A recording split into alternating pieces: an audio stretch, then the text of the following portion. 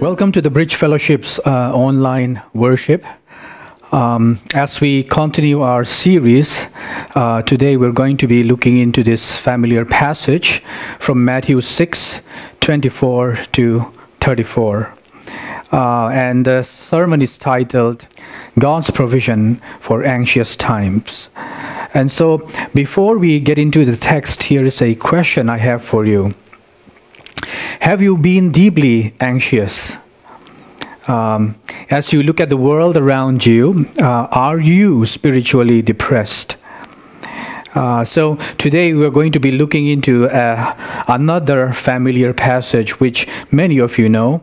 And so as we turn to Matthew 6:24 to 34, here are three insights that we're going to follow together again. Number one, the idols beneath our anxiety. Number two, the values that define our security. Number three, the King who provides our ultimate security. Let me repeat that.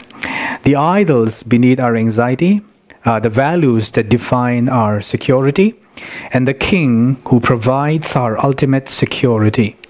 And so number one, the idols beneath our anxiety. Verse 24, no one can serve two masters, for either he will hate the one and love the other, or he will be devoted to the one and despise the other. You cannot serve God and money. Verse 25, therefore I tell you, do not be anxious about life, what you will eat or what you will drink, nor about your body, what you will put on. Is not life more than food, and the body more than clothing? Now, keep in mind, Jesus is speaking to the crowds who have been following him from Galilee, the Decapolis region, from Jerusalem, Judea, and from beyond the Jordan. We see that in chapter 4:25. It was a mixed crowd which included his disciples, right? And so here in verse 24, Jesus says to them, no one can serve two masters. He's getting to the very heart of what it means to be a follower of Christ. And so here's a question for you before we proceed further. What does your heart serve? See, the word serve means to obey, to submit. It means to be a slave in a negative sense. And so see, everyone serves something. If we're honest with ourselves, right?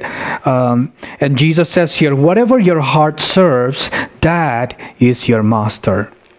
And if you're familiar with the biblical passage, you remember when God gave the first commandment in Exodus 20, verse 3. What did he say there?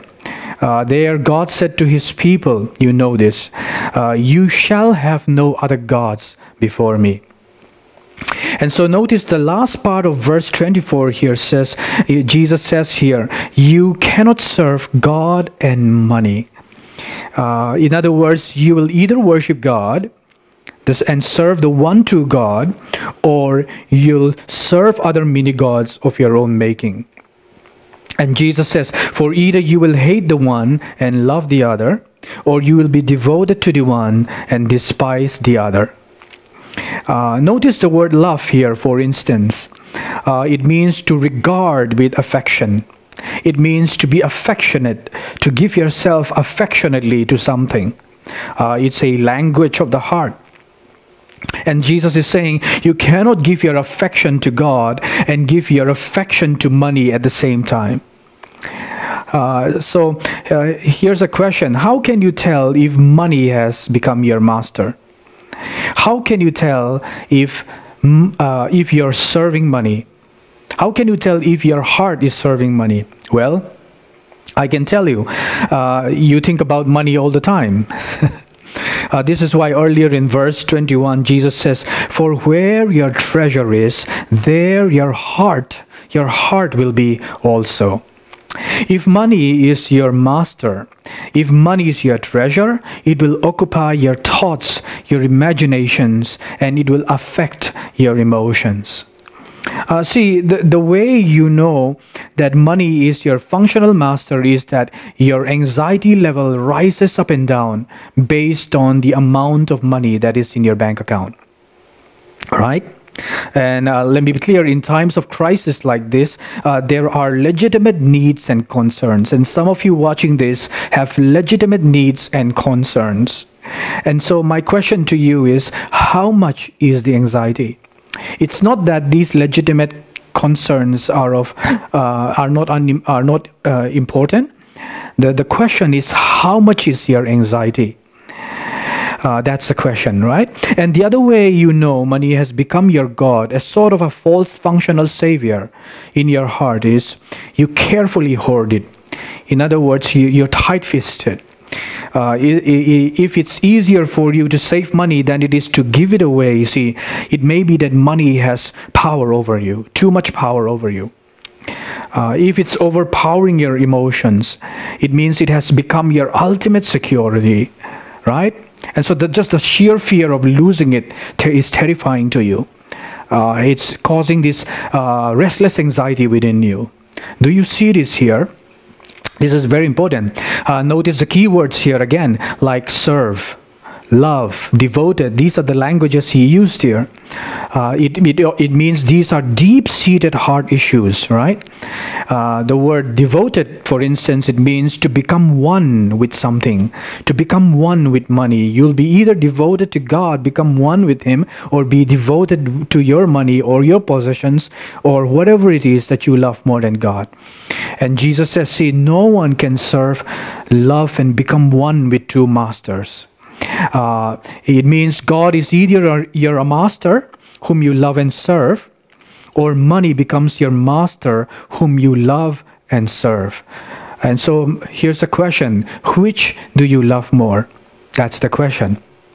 Again, the word money in verse 24 is in the Aramaic word mammon. That's the Aramaic word for mammon.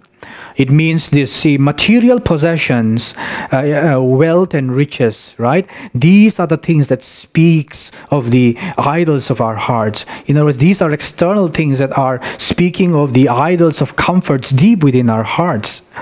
And see, also it is easy to read verse 24 and think that the only people who love money are those who gain money through fraud, through fraudulent means. But ask yourself this question, if you're watching this today, what does your heart really serve? The religious answer obviously is, I serve God. But elsewhere, let me tell you, Luke 16:14 says that the religious Pharisees were lovers of money. The Pharisees were very good at keeping outward religious appearances, but deep inside, deep down in their hearts, they were lovers of money, Luke says in Luke 16:14. In other words, see, it is possible to be a deeply religious person and be a slave to money in your heart. This is why Jesus said earlier in verse 2, when you give to the needy, sound no trumpet before you, as the religious hypocrites do in the synagogues and in the streets, that they may be praised by others, he says. The driving motive there for the religious Pharisees was to be praised by others. Everything was a show of religion. In other words, see, whether you're a religious person or not, and you're watching this, whether you're a CEO of your company or a manager of whatever position you may be having, here's the thing. If you're using money to build up your own reputation, the scripture says here that there's the idols of power at work in your heart. You love your reputation more than you love God. That reputation is becoming a God thing in your heart. And see, Jesus is basically saying, money is a great servant, but a terrible master. Money is a great servant, but a terrible master. If you idolize money, comfort, and material wealth, see, you will eventually pierce your heart with deep-seated anxiety, uncontrollable anxiety. And so he says in verse 25, therefore I tell you, do not be anxious about your life, what you will eat or what you will drink, nor about your body, what you will put on. And obviously, let me say this, that Jesus is not talking about our clinical anxieties, right? He's talking about the kind of anxiety that drives this nation, your nation, to restless exhaustion. It drives people to internal exhaustion in the rhythms of this city, right? And so, what is it about life that makes us so anxious? I want to ask you. Look at how he says right here, do not be anxious about your body and what you will put on. It means without feeling the body and covering the body, right? With clothes, we are vulnerable. We are prone to sickness and diseases. From the time that we were born into this world, we were born naked and we needed a covering. Our parents needed to cover us. The doctors and the nurses needed to cover us with clothing because it shows human fragility. It shows human brokenness and weakness, that we are prone to get sickness and diseases very quickly. And so without these basic necessities, surely we will die. Without clothing, we couldn't stand the heat of the sun, nor could we stand the coldness of the weather, of the winter, nor the storms, nor the rains, right? And so we need this clothing. These are essentials, and without this, it means we will die. And see, in other words, Jesus is saying this, that human life is fragile, exposed and vulnerable. From the time that we are born, we are dependent on someone else to clothe us. Therefore, Jesus says, is life not more than food? Isn't there something more to life than food and clothing? Jesus is basically saying, if you idolize the comfort that money and possessions bring, you'll become a slave to it. If money, wealth, and material comfort becomes your master, if your heart uses it to derive your sense of value, it will lead to grave disappointments, and it will pierce you in the end with darkness. He says, see, money cannot secure for you a happy future that only God can give you. And so next we see the values that define our security. The values that define our security, 26. Look at the birds of the air, Jesus says, they neither sow nor reap nor gather into barns, and yet your heavenly Father feeds them. Are you not of more value than they? Verse 27, which of you by being anxious can add a single hour to his span of life? 28, and why are you anxious about clothing? Consider the lilies of the field, they neither toil nor spin. Verse 29, yet I tell you, even Solomon in all his glory was not arrayed, he was not clothed like one of these. Verse 30, but if God so clothes the grass of the field, which today is alive and tomorrow is thrown into the oven, will he not much more clothe you, O you of little faith?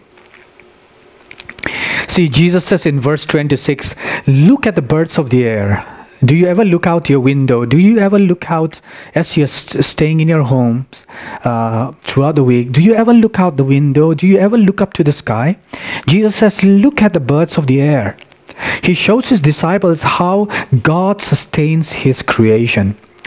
Keep in mind, these are the disciples who are going to be sent out on a worldwide mission at the end of chapter 28. These were the first disciples who left everything and followed him in chapter 4. And they would be depending on God for their needs as they go out to proclaim the gospel. In other words, see, it's very, very easy to look around, be distracted at the brokenness of everything, and get anxious and depressed, right? And obviously the answer here is not a stoic resilience. The answer is not stoic indifference to the sufferings of the world. But it's easy to look around and easy to forget to look up at God's creation, the birds of the air, and the sun, the moon, and the stars, and how God has orchestrated everything so beautifully, and how he sustains this universe, and how he feeds the birds of the air. So here's a question. Where do you look every day? Jesus says, look up, look at the birds of the air, how carefree they are. He says, they neither sow nor reap nor gather into barns. Obviously, though the birds of the air search for food, we know that God is the ultimate provider here, right? He says, look at how they soar on wings above the troubles of life. They neither sow nor reap nor gather into barns anxiously like human beings do. When human beings gather into barns, they are anxious, they are working anxiously, Jesus is saying. And yet, your heavenly Father feeds them. Jesus is saying here, look at the birds of the air and see what a caring heavenly Father God really is. Do you recognize God as a Father? Look, God's economy is never affected by the human economy. It's not affected by any human economy. When our economy is in shambles and it's shaking, God's economy is unaffected. He's a sovereign provider here. And Jesus says, if God cares for his children, are you not of more value than they? That key word there is more value. You're more valuable, he's saying. See, before we get deeper into that, money represents the value systems in our society. Money seems to be everything, isn't it? It represents obviously status, it represents power, it represents security. But if money defines your sense of worth and security, see, it will lead to more and more anxiety and despair. You can save money for the future, but money cannot save you. You can save money for the future, but money cannot save you. Earlier in verse 9, Jesus said this, do not lay up for yourselves treasures on earth, where moth and rust destroy. He says, moth and rust can destroy your treasures, whatever it is that you treasure more than God. Whatever values that define your security, right? Moth and rust can destroy that, he says. And we are seeing this. All of you who are seeing this, and I say this with sympathy and with great respect, that in a time of COVID-19 crisis, very sadly, we're seeing that the idols of success, the false gods of industries, the false gods of finance, the false gods of education and entertainment, all of these things, even though they are blessings and good in and of themselves, when we make them into ultimate things, we see that they are crumbling and failing us. The false gods of economic power, if we trust in them, you see, and all of these things that we see in the world are either shaken right now, or they're being shut down, or they're crushing us, and they're failing to deliver what our hearts are longing for. And so if you treasure money, your career, even health, more than you treasure God, it will not only lead to more anxiety, it will destroy you in the end. See, moth and rust can destroy that. And here Jesus says, do you not know how much more value God places on you? Do you not know how much you are worth to God? This actually takes us back to Genesis 1:27, where the scripture says, God created man in his own image to have intrinsic worth and value from him. In other words, you derive your value and your sense of worth from God, not from possessions, not from accomplishments, not from achievements or created things. So, are you not more than the birds of the more than the birds of the air? Are you not worth more than the birds of the air that God feeds? Are you not made in his image, deriving your sense of worth and value from him? See, Jesus says in verse 27, we see here, he asks this very pinpointed question to shatter the illusions that we are in control, right? He says, which of you, by being anxious, can add a single hour? Let's minimize that to a single minute to his span of life. Because the word hour here translates as cubit. It's a metaphor for length of time. And Jesus is saying, which of you, by being anxious in your heart, can control even 1 minute or even an hour in your life? It shows how futile our attempts to control the world are. See, beneath our worries are idols of control, right? In all of your plannings, right? Beneath your worries are idols of control.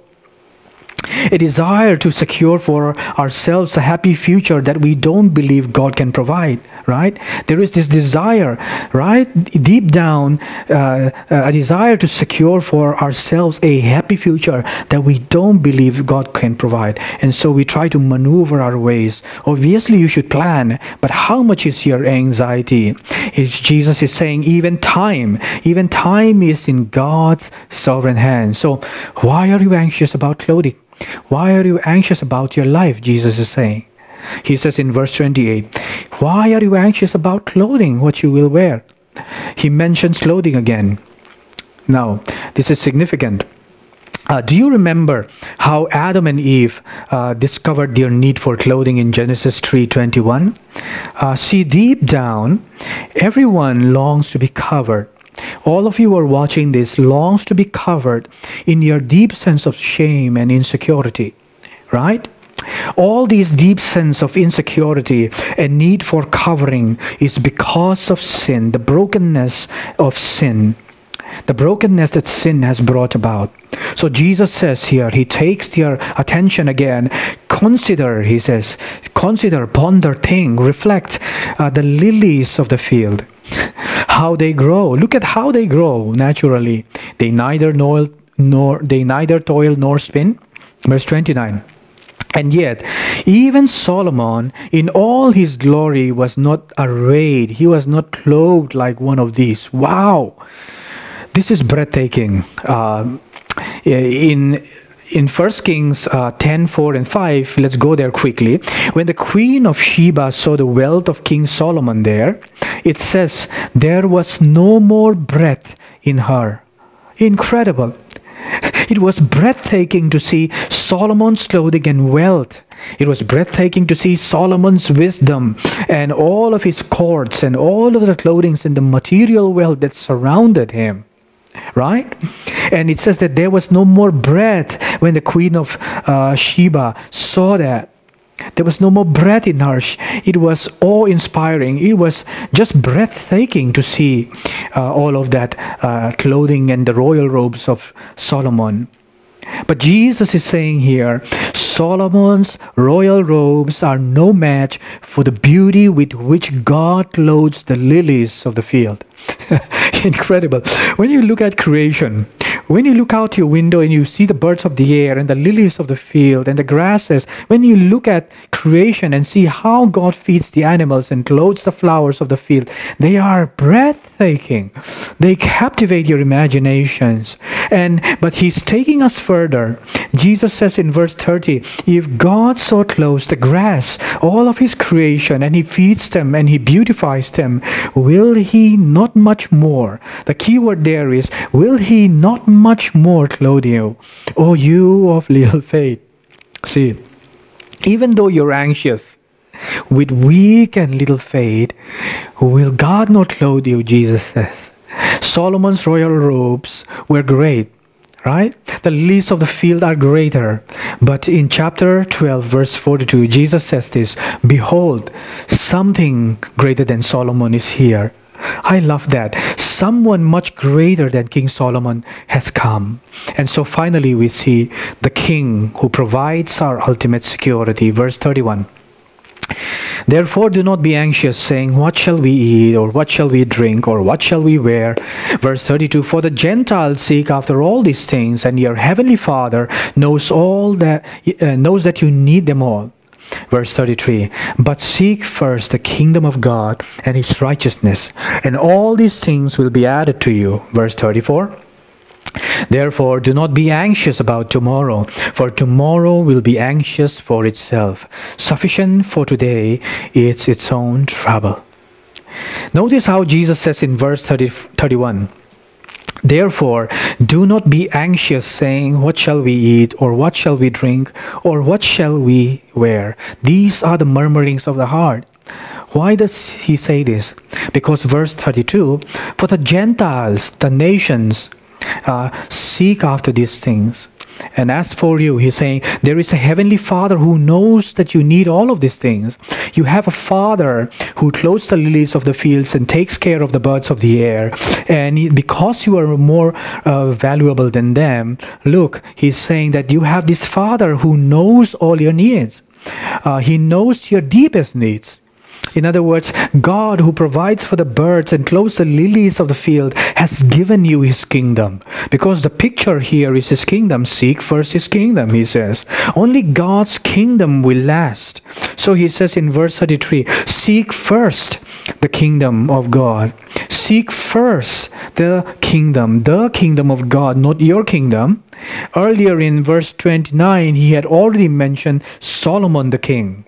Now he says, seek first the kingdom of God, because greater than Solomon is here, greater than Solomon's kingdom. Solomon's kingdom was pointing forward to the coming kingdom which has come through Jesus Christ. See, Jesus is the King who has come to clothe us in our nakedness, in our sins, in our insecurity, in our frailty, in our weaknesses, in our shame. This is why he says, seek first his kingdom, the kingdom of God, in which Jesus is the true and sovereign King. And seek his righteousness, he says. What does he mean?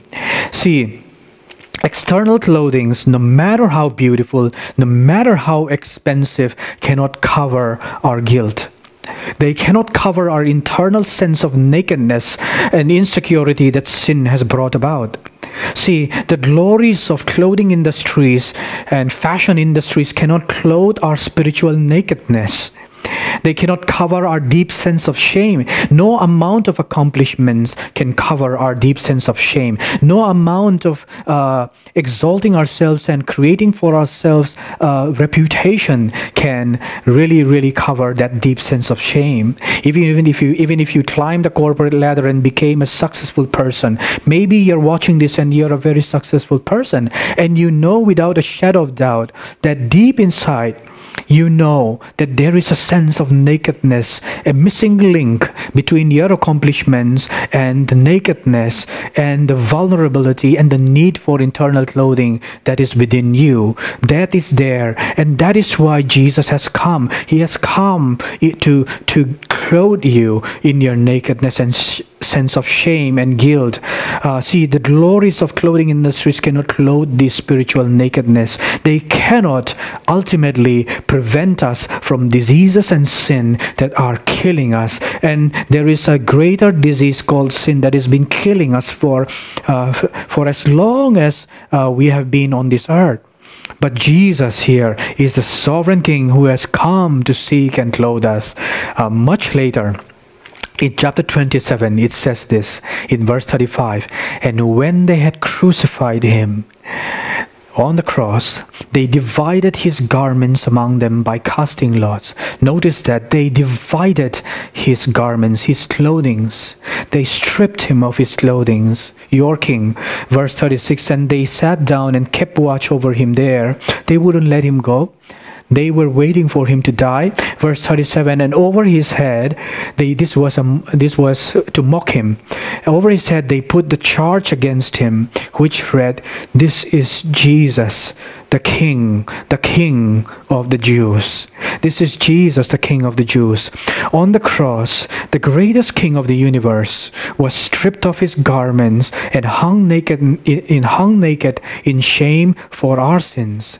He was stripped of his clothes as a king. He was stripped of his royal robe, which they covered him with, so that we might be clothed in his robe, right?